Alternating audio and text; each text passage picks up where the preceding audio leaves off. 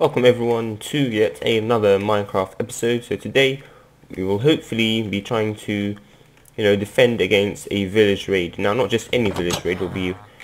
I'll be trying to have the pillagers raid my village here. Now, for that to happen, I need to obviously set up a few defenses first. So what I'm going to be doing is simply, first of all, actually, I have another golden apple, so I'm going to get a nice toolsmith, if that's okay with them. So I'm going to take this. Now, as you can see, the villagers have been reproducing loads. There are loads of this unemployed ones over there because I don't have enough tool stations. Now, that is kind of worrying because I honestly hope that a village counts as a village if it has enough villagers but also enough employed villagers. So all of them have beds. So there are enough houses, if you like, but not all of them have a workstation. What's this doing here?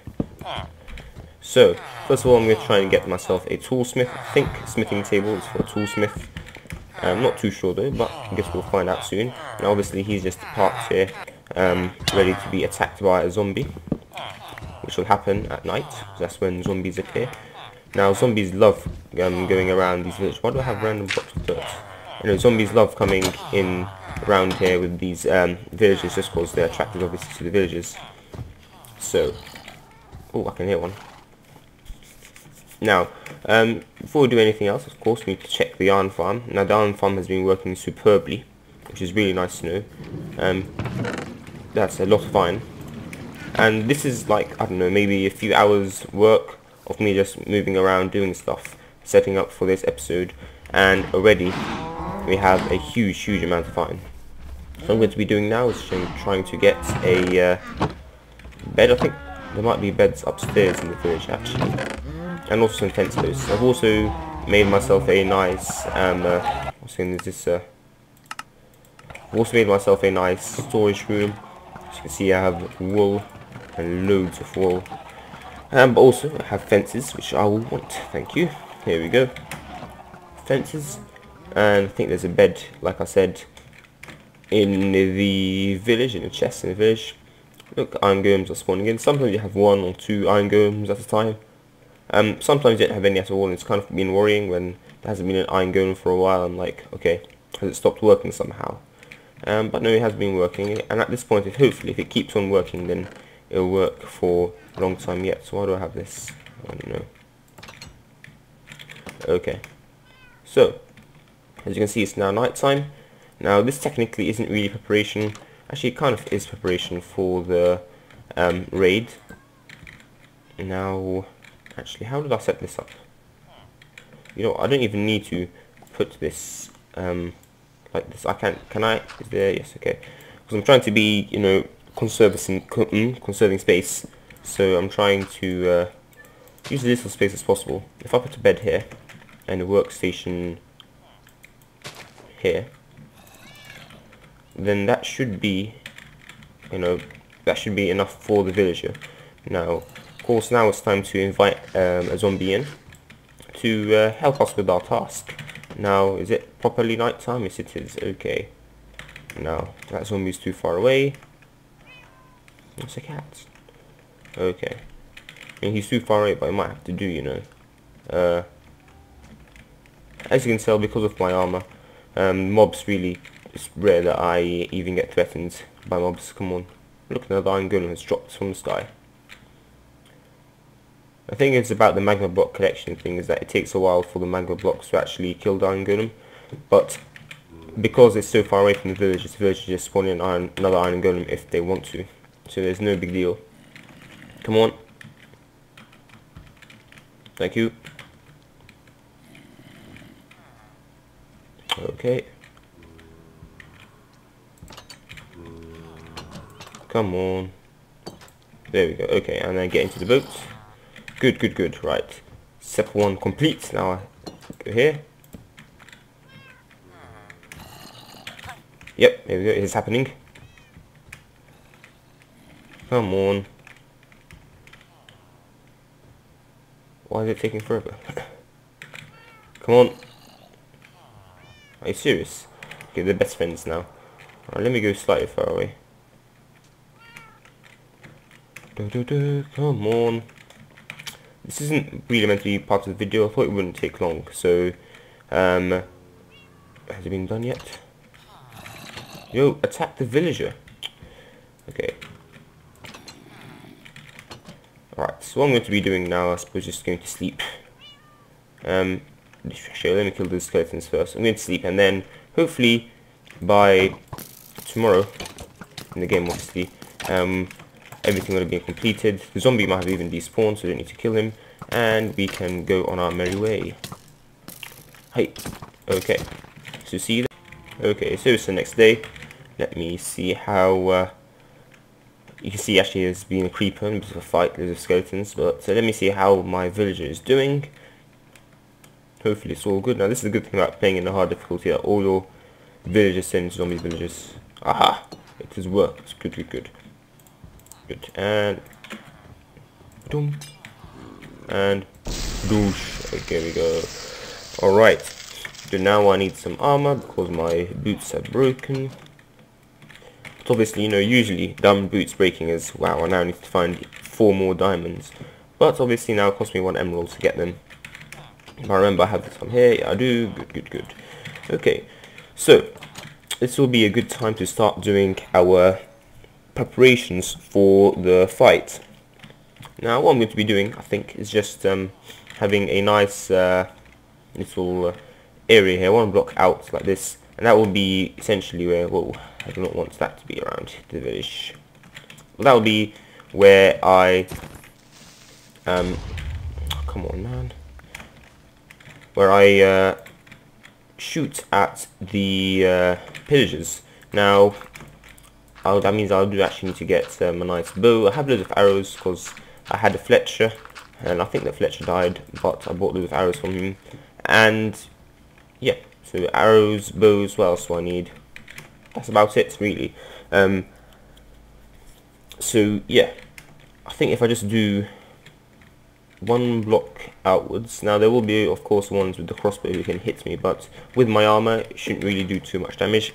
Now the big problem is those evokers, because they can spawn in those vexes. Now I have 3 iron golems down here, and I'm also going to put down an iron golem in my special villager area down there as well, because I have plenty of iron. I can make those, and I might actually make 1 or 2 surrounding this village just in case. Because I have iron. Okay, he's still. Because I have iron, I have pumpkins, I have everything required. So I am going to start doing my preparations, and then I will cut back to you. Okay, so our zombie villager has been transferred yet again to a normal villager. So if I place him in this area, and let's see what trades we can get. So like I said, I want him to be a toolsmith. He is indeed a toolsmith, that is good. Now there's actually not that good of a starting trade up, because I don't want to just buy loads of axes, you know. So I'm going to break this and place it again. Where is it? Cool. Right, good. Aha, that is excellent. That is very good. That's a good starting trade, you know. So then I can. He's probably gonna. There we go. Okay, that's a good starting trade because I have huge amounts of coal. So let me just quickly get that. So you can see I patched up a little bit here. That's essentially just to make it easier for me to get the, if anyone, so I can shoot them basically. Because essentially what happens is you can have villagers or pillagers or mobs or whatever just in those holes, and it's hard to shoot them without getting down, and then you need to expose yourself, and then you aren't as safe and you die. So that essentially just covered me a little bit, made sure that I could easily shoot any people that I need to shoot down. Now another good thing about having a village like this is that the iron golems can actually hit through the fences, and I mean I've seen loads of mobs get hit like that, but I'm also set up some iron golem stuff. Just actually I don't want to do here, just in case. But so the pillagers, I think it's the, which one is it? Vindicators, once they try to attack the villagers, will stand right next to the fences, and then the iron golems will just easily kill them. That's Michael. Okay. Oh, I forgot the carpet. Okay, come on, villager, come on. Cool.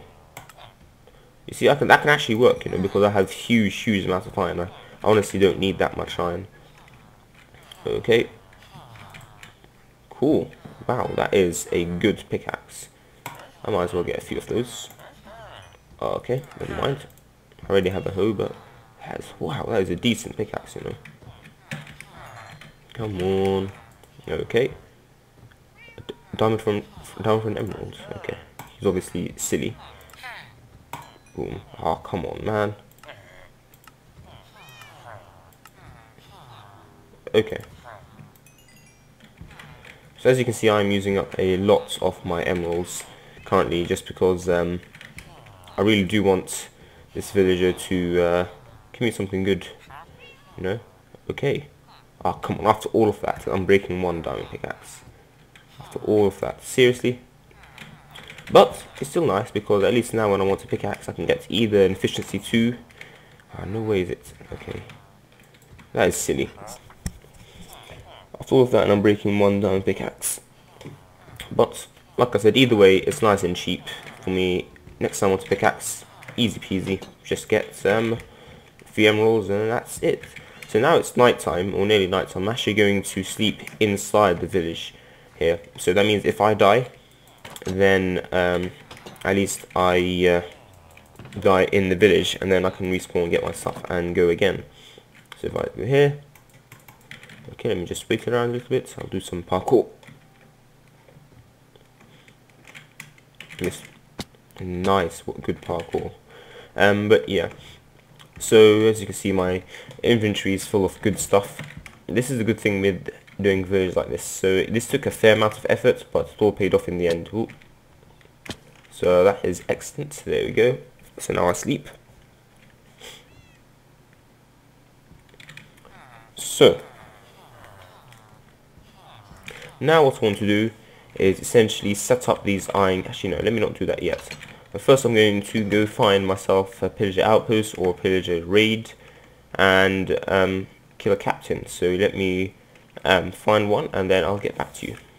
Okay, so as I was searching for the outpost, I found myself a nice desert temple. Now, the reason I might want this is because they have some very nice golden apples, hopefully, so I can get some better villages. I mean, you know what I've been doing for the past while. So let's see. So obviously, touch that. Now, just in case I do break all of the TNT, because I do not want any accidents here at all. And that is a lot. Whoa, what the hell? I mean, I've been fighting a lot of mobs, but wow, I did not expect my inventory to be full. Now, I want that wood, please. Can I? No. There we go. Okay, well, luckily you have chests here, so I can offload some. Yes, golden apples. So I can offload some stuff in the chest. Golden apple, that's good. I mean, look at this. All this is rubbish. I don't need sweeping edge 2, so I can get sweeping edge 3 on my sword. But even though that'll probably be really expensive, but hey. Let me take a saddle as well. And what's in here? Emeralds. That's good. That is useful. And nothing else much. Okay. Actually, no, let me, because I have, I might as well take that because I have it already. Let me put this away, not this. Okay. Alright, so, I'll see you. Actually, once I think we are quite close to an outpost, as in the one that, you know, 1 second. I think we are fairly close to an outpost from what I've heard. So let me try and find an exit. Where's the exit? Here's the exit. Not here.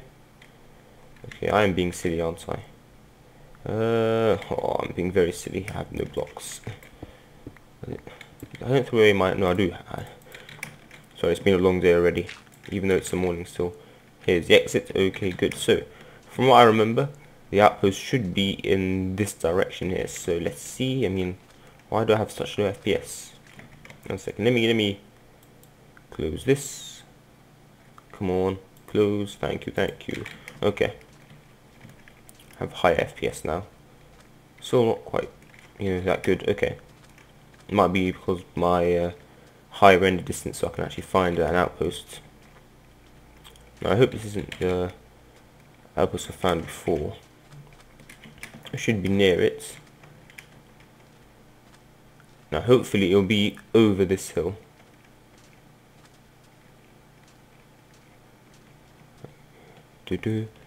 Ooh. Oh man, it's the outpost I found before. That is annoying. Do you have villages or pillages still spawning in, or do I need to find another one? I might need to find another one. That's annoying because I spent a long time getting here. Come on.